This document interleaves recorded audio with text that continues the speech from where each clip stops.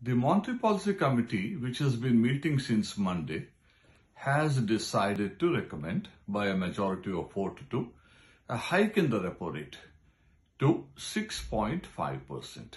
That is by 25 basis points, which means that the standing deposit facility is 6.25 because the gap should be 25 basis points and the marginal standing facility should be 675 because on the upper side there should be a gap of 25 basis points. Remember, the standing deposit facility is a replacement for the reverse repo rate in the LAF band. Now, why did the Monetary Policy Committee by a majority of 4-2 recommend the hike? You know, the Monetary Policy Committee meets and takes stock of all the macroeconomic variables from the angle of the monetary policy.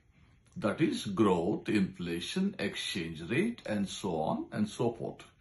And they have seen that even as inflation has come within the tolerance band, it's not still there in the comfort band.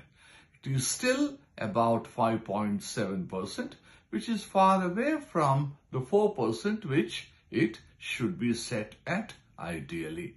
So there is this increase so that the demand goes down and there is a price stabilization. And I need to also tell you in simple terms, repo rate is the rate at which RBI lends to the banks. The higher it is, the more the consumers and investors are charged when they borrow from the banks. So the higher the repo rate, the less the borrowing, less the demand, and greater stability for prices. And you must also remember that of late, another major impetus for the rate setting exercise of the MPC is the exchange rate. Remember, the rupee fell yesterday quite steeply. It's hovering close to 83. And to retain the capital, attract capital, you need to have a good rate, which is 6.5. What's going to happen when it's going to meet again in the first week of April? We don't know.